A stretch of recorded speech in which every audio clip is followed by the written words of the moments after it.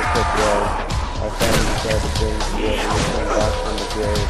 It's been a while, I know. Anyway, I decided to upload Call of the Dead because of how great the map was.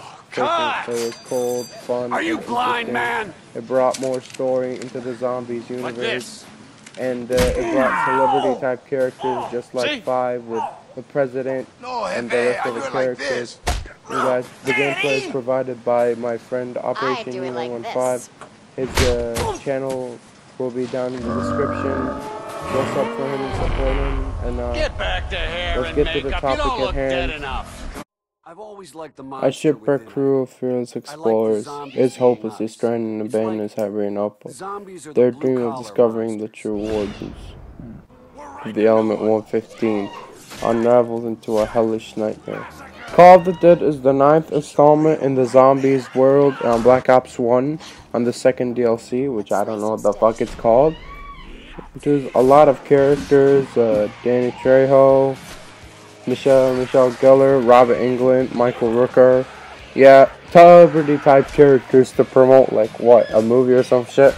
I don't know. It was pretty interesting. The story actually begins like George A. Romero was filming a zombie movie called Call of the Dead, and these four were in it. But then 115 takes part in the shit, and things become crazy, and zombies starts to appear, and they take Romero, make him the zombie boss. He's not easy to kill. He's not easy. You kill him, he either gives you a death machine and a free perk bottle.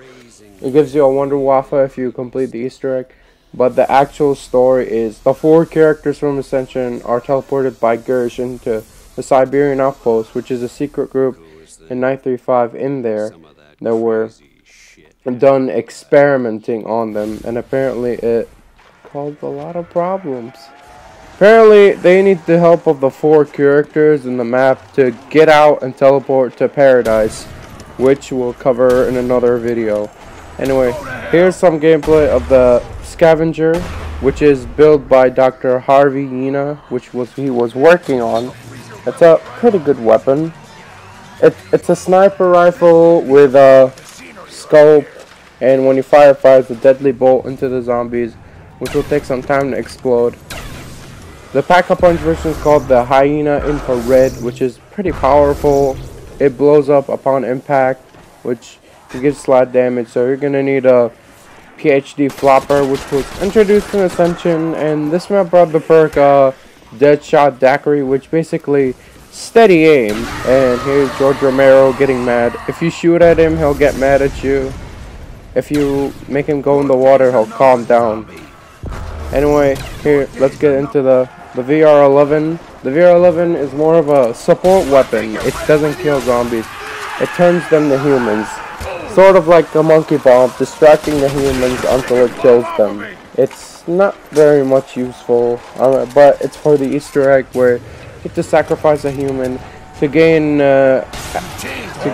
collect the golden rod in the game, which is pretty, not for the Easter egg. Give it to the four characters who are trapped out, and yeah.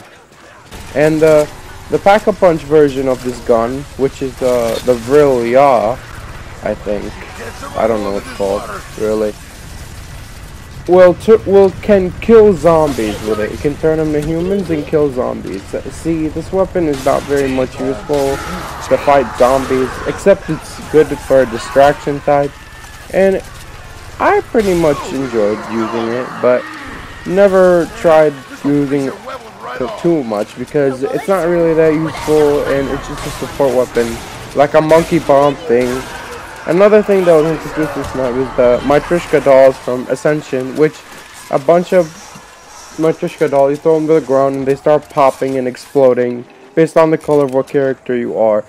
Anyway guys, I hope you enjoyed the Zevolution episode 8 Call of the Dead. I'll see you guys later.